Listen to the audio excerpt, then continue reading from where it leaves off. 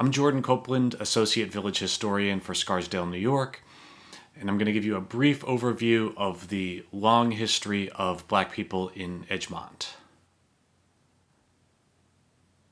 New York relied heavily on slavery for 200 years, all the way from when it was a Dutch colony starting in 1626 and not ending until 1827. Farmers and early settlers in Westchester depended on the labor of enslaved Africans, who were 1/5 of the colonial population of New York. And this image depicts them down here at the bottom, almost figuratively holding up the colony.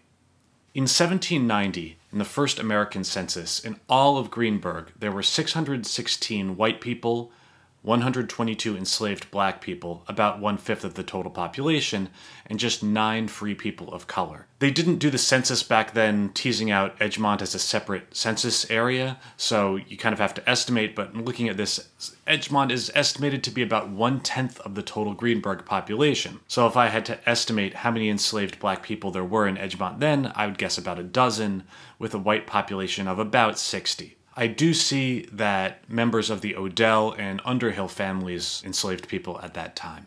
Now, the remnants of slavery in Edgemont can be seen today. This home at 221 Old Army Road. It was built in 1740 by Israel Hunt and his son Joshua. They were tenants of Frederick Phillips, who was the Lord of Phillipsburg Manor. You can still see the slave quarters back here. This is what they look like today. It's a small building. The exterior is about 9 by 12 feet. You couldn't say that it's completely original because it's been in use in various purposes for 270 years and repaired as need be. And interestingly, if you look here, you can see the slave quarters back here in the current view, and it doesn't appear to have had a window back then in this picture from 1910. So these windows may be a 20th century alteration. Here's the interior. We're looking up to the second level. Down below in a second, you'll see it does have a fireplace and a stone floor. The second floor up here was used for sleeping, and it housed up to 8 enslaved people. This is the view down from above.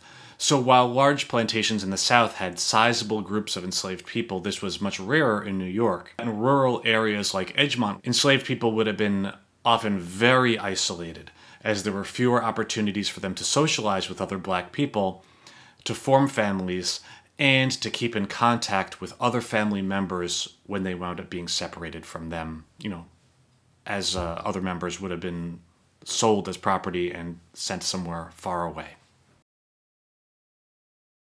Moving forward to rural Edgemont, even after New York banned slavery effective 1827, there were still laws compelling the return of black people who fled north toward Canada. Regarding the Underground Railroad, I'm generally skeptical of stories of tunnels and secret compartments in old homes, just because that's an awfully nice narrative to have about an old home. I haven't seen evidence of the Underground Railroad going through Edgemont. Now, during that time, Scarsdale did have a black population in the Quaker part of town, and the Quakers, we know, did participate in the Underground Railroad, as well as abolitionism and seeking equal rights for women. And you can see here's a picture from 1890, the old Quaker school, and you see in the right corner there were 5 black students over to the Greenville school. Edgemont didn't have that Quaker settlement or African-American presence. All these kids appear to be white.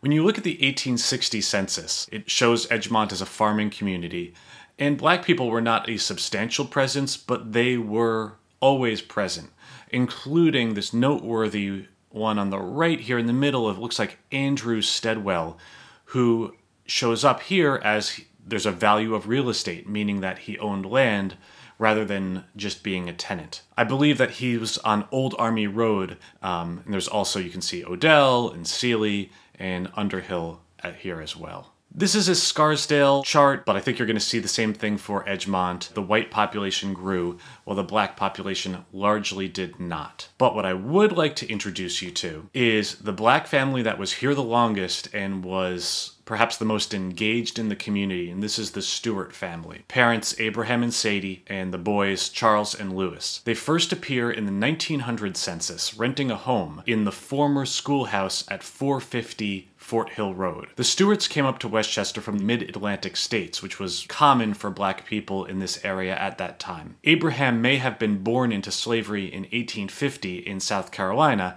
but he could read and write according to the census. The family attended the Greenville Reformed Church, which was then, as now, an accepting place. And you can see here, starting in 1906, Abraham advertised a family laundry in the Scarsdale Enquirer. Platt Avenue is now Ardsley Road. And they were mentioned a number of times in the Enquirer in the Christmas exercises at the Greenville School in 1903, being part of the recitations. Both Charles and Lewis had a part. Then there were a couple of small notes about them in the Enquirer in 1906, when their 2-month-old daughter, Henrietta, died of bronchitis. Then 8 months later, when Sadie and Lewis and Charles went back down to Virginia for a visit. By 1917, the sons have registered for World War I. Here are their draft cards. Charles is 23, and he's a cook on the New York Central Railroad. And Lewis, who's 21, is a farmhand for the nearby Detterer Dairy Farm. It appears Abraham has died, as Lewis requests an exemption from service to support his mother and brother. I'll point out one thing that I hadn't noticed when I looked at these cards. Just note these cut corners. For context of black American life at that time, note this registration card for Dick Wilson, a white man who I'll get to in a minute. Down in the lower left-hand corner, it says, "If person is of African descent, tear off this corner." The two Stuart brothers, had they gone into World War I, been designated for segregated units, which were often assigned to menial labor. The armed forces weren't desegregated until 1948. Here's an image of the Detterer Dairy Farm in 1920, so this would have been where Lewis was working at that time. In 1923, at age 27, Lewis joins the Greenville Volunteer Fire Company, and apparently they rewrote the bylaws of the fire company to allow him in, changing the old rule that members had to be, quote, free, white, and 21. He served for at least 25 years. This is about 1925. The infant is Charles Park, who later became fire chief. And around this time, Lewis was partners with Dick Wilson, whose draft card I showed you a minute ago, running a dairy farm on the site of the Greenville School on Ardsley Road, on land leased from the Levinus family. By 1930, from the census, you can see he identifies himself as a dairy farmer rather than a farmhand, and he's moved across Central Avenue, buying land off of Old Army Road from John Hosier. The house is opposite 20 Robin Hill Road, but Lewis's house doesn't have a house number. And you can see the home data here, the ownership status is there. Lewis and Charles are also joined by their cousin Henry Hollinside, who was in school, I believe, in Bronxville at that time. And the parents aren't there on the census anymore, but one mystery is that I found from 1933, this ad here at the bottom. It could have been Sadie, his mom. She would have been 67 at that time, seeking work as a housekeeper with a family. Here's the location of where Lewis's land was. Currently, it's where Thomas Lane would meet Edgemont Circle.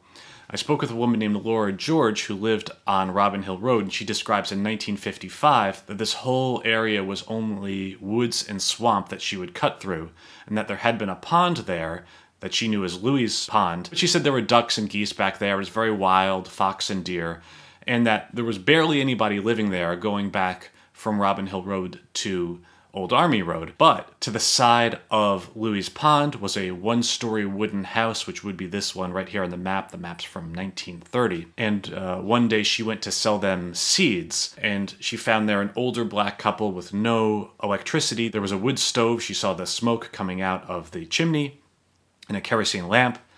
They had a little yard and a lilac bush, and the remains from an old windmill was there. And there was a wide pipe underground that had been the stream bed. She described the woman dressed in what seemed like a stiff lace bib. Her skirt was mid-calf, a very antiquated look, and he dressed also country-ish. Could this have been Lewis? I don't know. I haven't been able to track him past about 1948 when we know that he was still in the area, and he died in 1977 in New Rochelle. By the 1930s, black people were coming up, often from the mid-Atlantic states, to be domestic workers in Westchester. Edgemont was developing rapidly. This area that I'm going to talk about here is called Edgemont Hills. On the right side is Central Avenue. Coming up the middle here is Fort Hill Road. In the 1920s, Joshua Cockburn was a wealthy captain of a black crude steamship, and he and his wife Pauline, pictured here, lived in Harlem. In 1932, they purchased land and built a house in Edgemont Hills. After the house was built, they were sued by a neighbor because the original deed covenants for Edgemont Hills said that, quote, Negroes, end quote, could only reside in the neighborhood as servants and could not own or otherwise use the property. Now, a quote in the Scarsdale Enquirer from a neighbor said that no one bore the Cockburns any personal antipathy, but their presence and that of other black people would harm real estate values. You can see here a bunch of quotes that I've highlighted in yellow, but talking about people backing out of deals and so on. An adjacent development has lost 2 sales directly traceable to the fact that the Cockburns live on Fort Hill Road. I don't know how that could actually be proven, but this seemed to be the common belief. The Cockburns were represented by Arthur Garfield Hayes of the ACLU and a young Thurgood Marshall from the NAACP. The New York Times of March 23, 1937,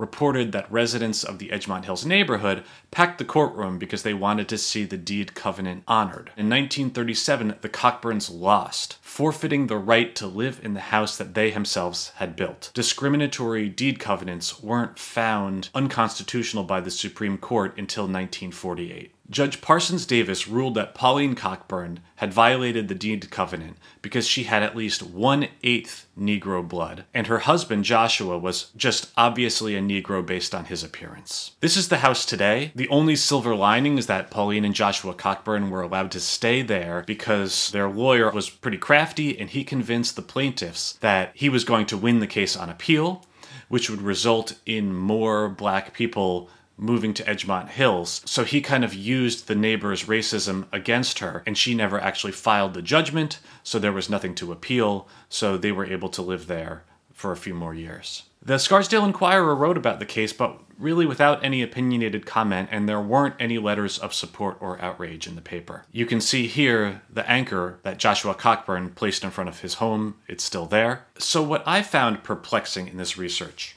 is how is it that earlier Lewis Stewart could join the fire company, partner with a white man in business, and buy 2.5 acres back in the 1920s. But in the 30s, things seem to be going backwards, and a wealthy black couple isn't even allowed to live in Edgemont, almost across the street from where the Stewart family had originally lived for over 2 decades. And the answer to this has to do with the nature of suburbia. That farmland wasn't restricted, and its value is based on what you can extract from the land. Suburban homes' value is based on aesthetic and other considerations, and these developments allowed for legally binding racism in the form of these restrictive covenants. Now, I'm not saying that everything was always better before. Black people have been harassed and have crosses burned on their lawns without deed restrictions, including there was a cross burning in 1930 in White Plains when a black dentist, Errol Collymore, bought a house in a white neighborhood. But what these covenants did is gave this legal force and the veneer that it was just about property values and had nothing to do with racism. What I should point out is that the same considerations do happen today. So my antenna go up when I hear people talking about maintaining property values, because it can be a way of really talking about something else, and that you can say you're not racist, but you will cater to others' racism. It's not always, but it can be. Suburbanization in this area largely excluded black people. Black residency in Scarsdale, and Edgemont as well, was limited largely to domestic servants, and they didn't share in the benefit of building wealth by owning a home and passing it down for generations. They were employed here, and they sometimes lived in at their employer's pleasure, but they generally didn't send kids to the schools, and they didn't have the same stake in the community. You can see here on the chart the black population is going up from the 20s up through 1940, but the percentage of black households is going down. This is the representation of live-in servants who are living in white people's homes. There were issues with retaining servants and not paying enough to retain them. According to a 1930 survey in the Scarsdale Inquirer, there was, quote, unquestionably a preference for white servants. And you can see here these terrible quotes that people were quoted in the paper as saying about the habits or these tropes about laziness. They believed that once they were paid, they would essentially quit and just sit on that money till it was gone and then go back to work again, idling themselves. And over here on the upper right, you see a letter from an Edgemont reader saying that giving salary information out gives too much information to, quote, a certain class of the colored maids. In other words, if you tell how much people are paying and they know that, then they'll be able to be paid more. You can see down here in the lower right that even in the 50s, an Enquirer help wanted ad from a family seeking a white cook. In the late 1960s, we had very different public conversations about integration. As you might know, periodically, Edgemont residents have sought to incorporate, and in the late 1960s, that effort was criticized as a means to exclude public housing. I've been told that Edgemont's attempted incorporation then was, in fact, driven by a fear that the town of Greenburgh would seek to build low-income housing and active recreational facilities like a pool along Central Avenue in Edgemont that would attract black Greenburgh residents. The incorporation effort that year failed, and Greenburgh did not, in fact, create low-income housing or active recreational facilities in Edgemont. There is a disturbing video that you can find online where a former Greenburgh town councilman appears to acknowledge efforts to steer affordable housing and recreational facilities away from Edgemont, but I don't have the investigative capacity to say authoritatively what happened. You can look it up and make up your own mind on that one. But on the other hand, there was an awareness that black people were underrepresented in Edgemont, and an understanding of how their absence negatively impacts everyone, including those white students who aren't prepared for a multicultural society if they don't go to school with black students. Here's an article describing the report of the Edgemont Community Committee on Education, Subcommittee for the Study of Integration Programs, urging the Board of Ed to do more in terms of integration. The subcommittee report recommends the adoption of certain procedures. It doesn't go all the way towards integration as we know it or busing. It's a little bit more limited in scope, seeking teacher development and increased contact between Edgemont students and the minority group members who are in other schools. But there were efforts such as the STEP program. The Student Transfer Education Program was established in 1970, modeled off one next door in Scarsdale, to enable black students from segregated schools in the South to finish their high school in Edgemont, living with local families. You can see on the right how the program is described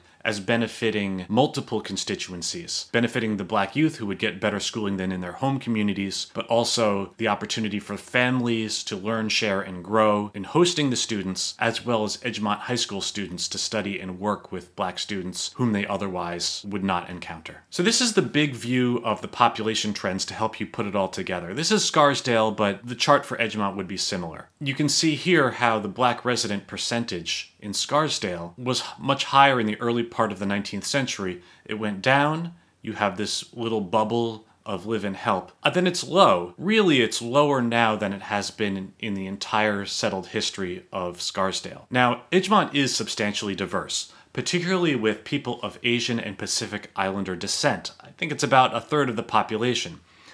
But Edgemont is still between 2 and 3% black, while the entire town of Greenburgh is much higher, around 13%, and some areas, like the historically black part of the town named Fairview, is about 3/4 black. I want to point out in this presentation one thing that I'm missing, and that I'm really missing the most important part of what I had in my Scarsdale presentation, which is black voices themselves. So I urge you to check out that presentation, because there's fascinating themes of keeping a connection to your culture, being underestimated, having to decide to speak up alone or stay silent in the face of racism. There are stories of warmth and great friends, and there are stories of being profiled and called racial slurs. And it's a story of individuals who've shown grace and strength and resilience and humor. But also, black parents making difficult choices that other parents don't. And of the interviewees who have kids, some have chosen places like Edgemont to raise their kids, and others have chosen more diverse settings